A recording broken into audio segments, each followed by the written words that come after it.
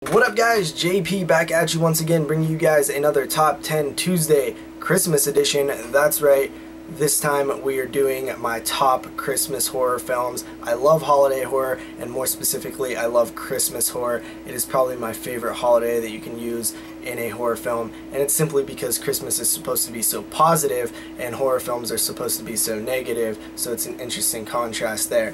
Before we get into the list, there are a lot of Christmas films that I still have not seen, such as Don't Open Till Christmas, that IFC one, Saint Nick, I think there's one called Saint. There's a handful of them that I've still yet to see, but I'm slowly crossing them off my list, and I will continue to do so. But out of the ones that I've seen, these are my top 10. I had a little bit of a rough time with the order and sort of the 9-10 spot because I didn't want to leave some certain ones off, but unfortunately I had to. Another thing, I was going to include stuff like An All Through the House, which is the Tales from the Crypt episode, and maybe Tree Venge, but I decided to shy away from that and only include feature-length films, so that's all I stuck to.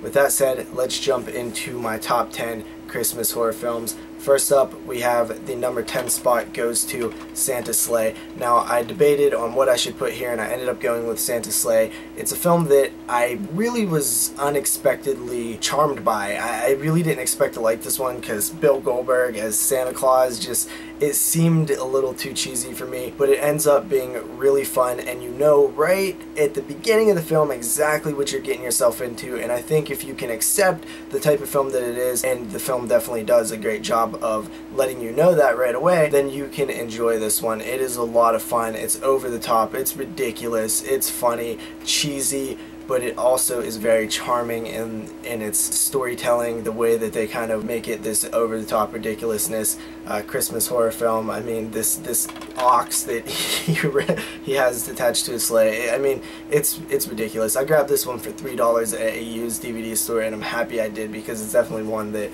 I will revisit over time because it is just nuts, and I love that about it. I'm not the biggest fan of these type of films, these over-the-top ridiculous films, but this one definitely I did enjoy. So Santa's Sleigh coming in at number 10.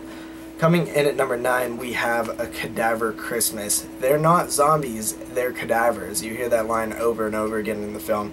It's one of the many jokes.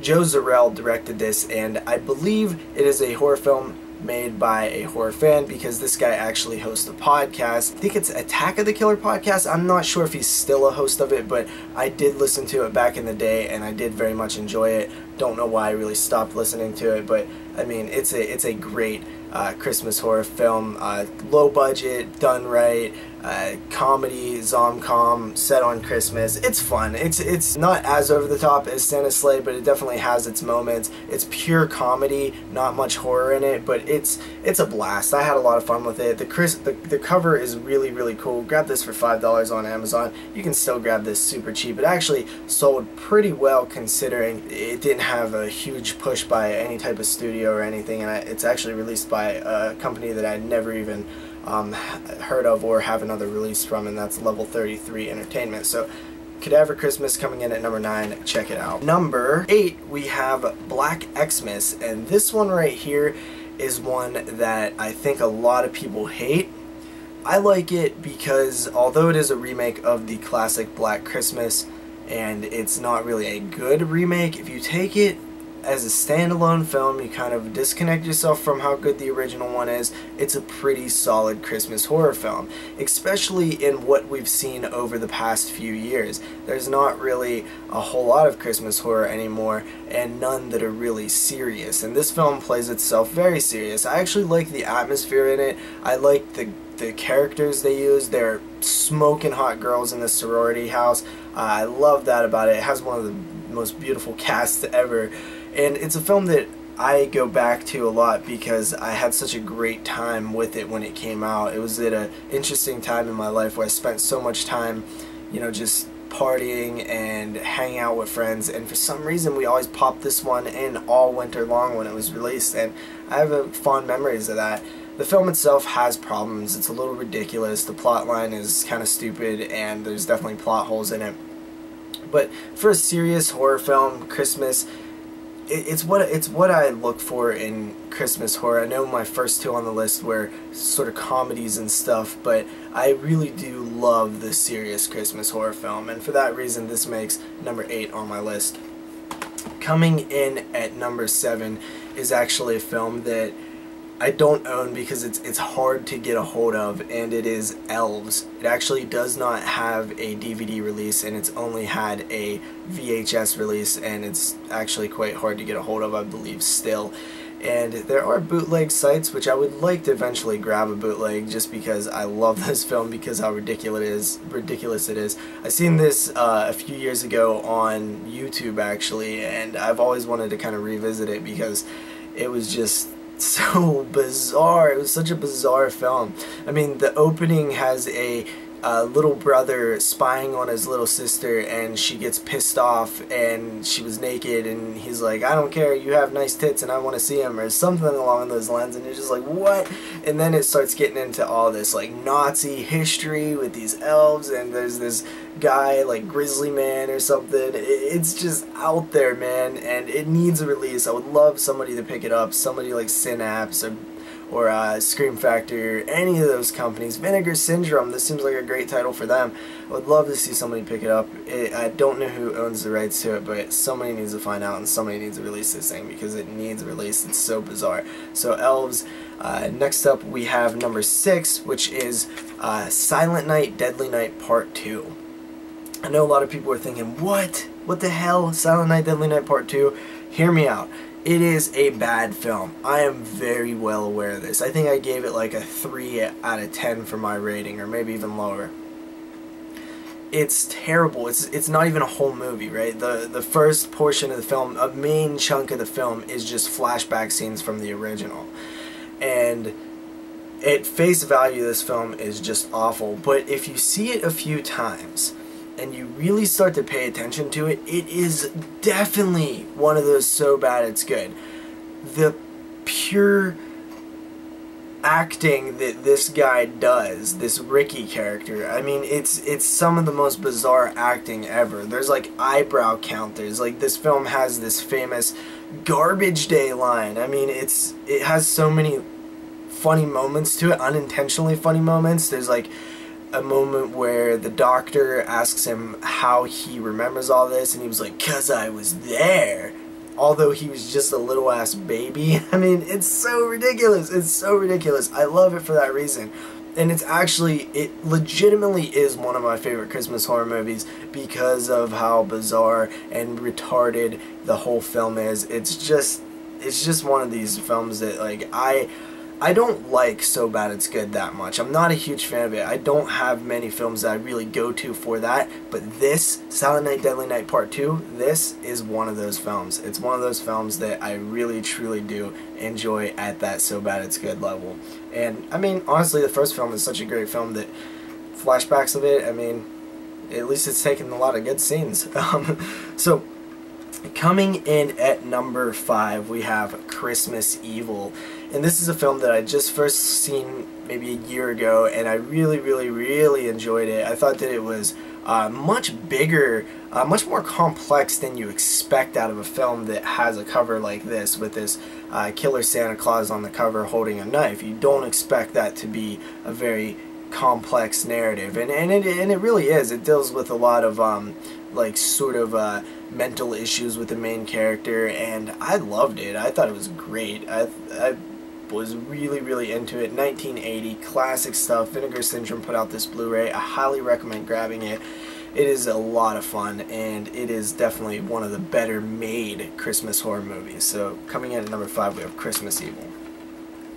Next up, number 4, we have Dead End. Now, this is probably the only film on my list that isn't a direct Christmas film. It's not filled with Christmas vibe, but it does sort of have that Christmas vibe. There's not snow, or there's not a whole lot of nods to Christmas, but the idea that this family is all packed into their car and they're traveling on this deep, dark road that just goes on forever to go to another family member's house for Christmas Eve, that to me, it like kind of makes it really have that Christmas feel, because a lot of people do that, and I remember getting into the car and the whole family going to another family member's house. Like, it has that vibe to it, and I love that about it. But I also just love how creepy and just odd. It's just one of those films that has this eerie vibe to it. You know, it's just an eerie movie, and it's really cool. The wonderful Lin Shaye is in this as well. Super, super fun. Very underrated. It's one of my films that I always recommend people because of how cool it is. So, breaking into the top 3, we have Silent Night, Deadly Night. This is a classic. I love this film. Siskel and Ebert bashed the hell out of it. It has like this famous, infamous history where the film was pulled from theaters. Parents were outraged, depicting Santa Claus with an axe going down a chimney. Siskel and Ebert gave out the phone number of the people who were involved in the film, making the film on their TV show at the movies, gave it out to anybody, so, and, you know, said shame on you, to list it off the, you know, credits. I mean, it made a huge splash, and unfortunately it actually hurt the film quite bad. It didn't really recover. It is a cult film, but it didn't make any money.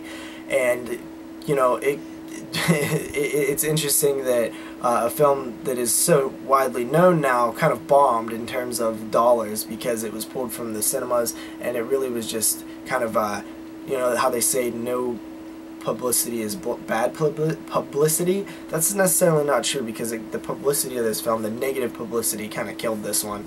But I love it. It's great. From one of the first scenes where you see the grandfather break character, where he was supposed to be in this catatonic state, and he says, you know, Christmas is the scariest damn time of the year. If you see Santa Claus, you better run, boy. That is classic. It's creepy, and then it's just great from there. Just great from then on. I mean, the classic Linnea Quigley death scene. This is a great DVD, by the way, because it does have the uncut footage. I'm not sure if the Blu-ray does. Silent Night, Deadly Night. Awesome.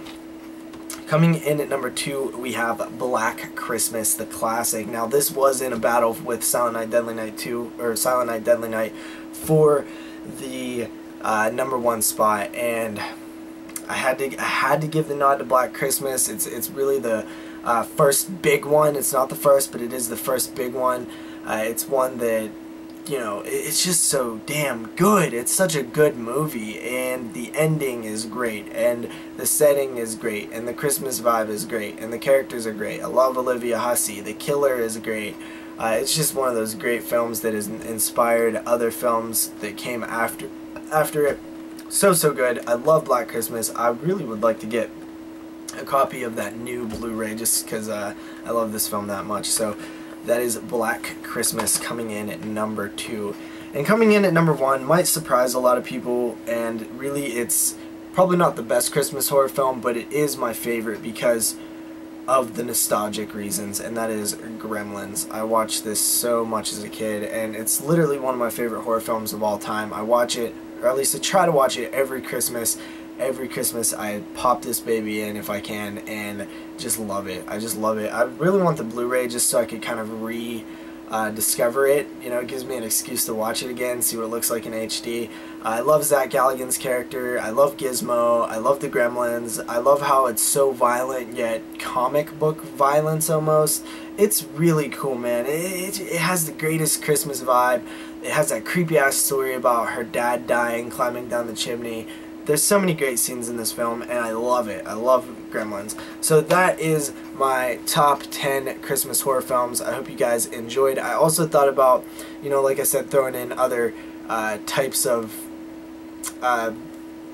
short films and episodes and stuff. Woodland Critters Christmas is definitely kind of up there. It's very dark, satanic and stuff. The South Park episode. I forgot to mention that at the beginning of the video. So see you guys next time. Peace.